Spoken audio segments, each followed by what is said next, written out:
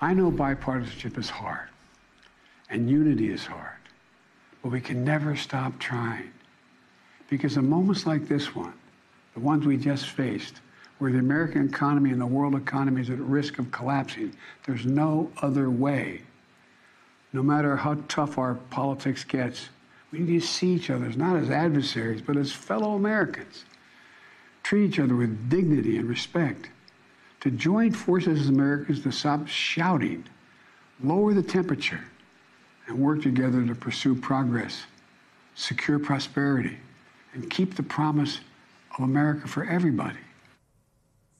We are back with Stephanie Ruhle, host of The 11th Hour, and joining us is Ali Velshi, MSNBC chief correspondent and host of Velshi. Velshi and Ruhle. I managed to get Velshi and Ruhle back together. I'm very proud of myself. I love my man. It was one of my favorite things. I loved you guys together. So I'm going to go to you first, Ali Velshi. So Biden and his sort of low caffeinated version of the presidency, one of the things I feel like it's really done is it really does demonstrate for everyone to see undeniably how ineffectual the screaming memes on the other side, who get a lot of our time, they get a lot of our attention, they actually are completely ineffectual because they make a lot of noise and they get a lot of headlines. But in the end, it's the normie politicians who go behind closed doors and save the economy and pass things like making sure that, you know, our debt doesn't go over the hill, that they protect Medicare and Social Security. And I wonder if at some point, you know, even Republicans start to say, maybe we're exhausted by having a million little Trumps. Maybe we just want the economy to stay good. Yeah, I think it's both that people are exhausted by Trump and the million little Trumps. And there's something to be said for just demonstrating what slow and quiet work does. I was enjoying the conversation that you had for the first half of the show about not just Joe Biden, but Kevin McCarthy, both sort of signaling at some point, as Chris Hayes said, that McCarthy's not going to shoot the hostage. So all of these people on his side who kept on shooting and kept on saying these things at that point were not really holding a lot of power, because it doesn't, this is not, had this gone to the brink, and it did seem that both Joe Biden and Kevin McCarthy did not believe it would get there, although we came awfully close. I think a lot of Americans would understand that the reason you get sent to Washington, if you go to Washington, no matter who you are and how far to either side of the political spectrum you are, is to get certain things done. And there's a bare minimum about what you can do. And that should be budgeting, appropriations, and paying our debt. After that, you can do whatever you want or not do whatever you want. But these are actual basic responsibilities. And there are a whole lot of people in Congress who did not seem to get the memo about that. Fortunately, Kevin McCarthy did seem to understand that. The point you make is that, you know, after 15 ballots clawing his way to the speakership, we didn't know whether that would mean that he'd have the ability and the gravitas and the authority to pull this off. And I am pleased for the country that he did. Joy, this is a night and I will note that, I will just say very quickly that Biden very pointedly thanked Hakeem Jeffries because in the end, Democrats were needed in order to deliver this because there weren't enough Republicans to do it. A lot of Democrats were needed, actually, yeah. But Joy, it also shows that Marjorie Taylor Greene, Matt Gaetz faction, what they are media stars. They are very, very loud media stars. Because remember, as Chris Hayes said a moment ago, and filling in on Newsmax, that's their next gig. Right? In the middle of Kevin McCarthy's multiple votes, I interviewed Lauren Boebert. And during the commercial break, you know what she said? How do I get a gig like this? That's what they are thinking about in their next move, right? How do I become a paid speaker? How do I speak at the NRA convention? Because that's their jam. In the last administration, Marjorie Taylor Greene wasn't even sitting on a committee. And Kevin McCarthy just showed up at the table. And again, there are lots of things to complain about him. But I would also say, this vote was so consequential to us just doing the bare minimum.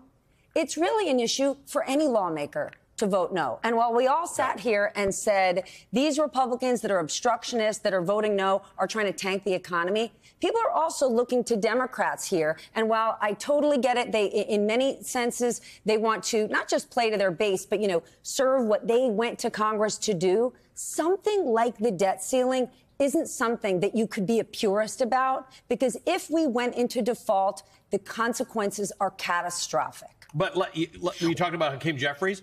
Hakeem Jeffries, the reporting indicates, was in the wings for McCarthy, saying, if you can get enough of your people on side, I can get the rest of the people on side to do it. And that is what we need of lawmakers. Yes. Hakeem Jeffries not drop kicking him in the hallway. And trust me, Hakeem Jeffries has a million reasons why he could and should hate Kevin McCarthy's But he didn't do anything. He wasn't all over TV. He wasn't talking about it. He was in the wings saying to the president and to McCarthy, we'll get this done. Whatever you need, once this is about to cross the finish line, we're here.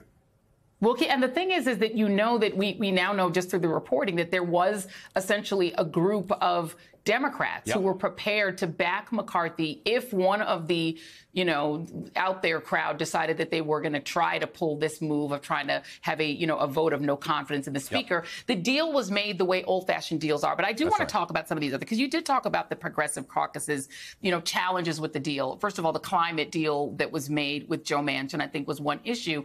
But there are these questions about whether we're balancing the interests of seniors, seniors, Social Security, Medicare, et cetera, and balancing the needs of the most, the people who need the most in this country, Ali.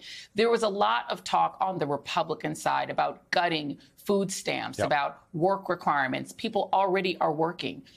Trying to really stick it to the same people that they always try to stick it to. Yeah. And, I think Lawrence will say this all the time, that you can make a statement vote when your vote isn't needed. But if their votes had been needed to pass it, you got to believe the Democrats at least would have gone on and passed it if their votes were needed. But talk a little bit about that, because we don't really talk about the working poor. People say things like working class, but there are a lot of people who are working hard every day and still do need food stamps. Yeah, I think that would surprise a lot of people who don't live in that world, and that is the number of people in this country who are on food stamps or other forms of assistance with jobs.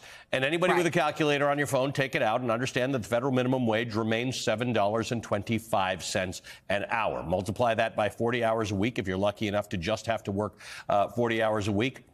There's nowhere in the country you can live for that. In most places, it's not $7.25, it's $9 or $10. There's an effective minimum wage of $15 in a lot of the country. $15 an hour, you're making $30,000 a year, right? So why are we looking? If we haven't, if you have a view that we don't take in enough money or we spend too much money, both of which can be true, right? You can either get more revenue or you can spend less. Why is this the pool that we're looking at? Here's is my why. only problem. Because and by the way, none of this improves unemployment. Because Unemployment's at 3.7%. For Republicans, it's a great false narrative. It's a great false narrative to tell people living in the suburbs that in those urban centers, people are just sitting around and they're not working. Couch potatoes? They're not working. They're just getting welfare. And those those Republican voters don't know any different. Right, but we had and meanwhile, Stephanie. And meanwhile, Stephanie, we're sitting on a 3.7% unemployment rate. So we're sitting at essentially full employment, 339,000 jobs created in May, which was well above expectations. The average hourly wage growth only went up 0.3% up to $33.44 an hour. There are all these disconnects, right? You're telling people go out and work when essentially we're basically at full employment. Most people are working. So we have more open jobs than we have unemployed people in America, and that's because of the mismatch. Either they're in the wrong place or they have the wrong training, right? But that, you hit the magic number there. 339,000 new jobs. Stephanie, when we used to get 150,000 new jobs in a month, we'd think that was, blowing the roof off. 339,000, 3.7% unemployment, and yet look at the small wage growth there. So the poor people are not causing the problem. They're not causing the inflation. They're not doing these things. And as you and I discussed the other day, there are actual studies to show that if you increase the work requirements for the assistance that people are getting, in many cases that they already work for, you don't reduce unemployment. You don't get more people onto the rolls. What you do is you have less people getting federal assistance. So in a country that has the third highest poverty rate in the developed world, all we're going to achieve with these work requirements is a slightly higher poverty rate. And remember, Joy, Stephanie, we do not have affordable child care in the United States of America. So while you are saying to people, go out there and get a job, on the heels of that job, they are taking care of elderly people or children, which are hugely expensive to care for in any kind of daycare system in this country.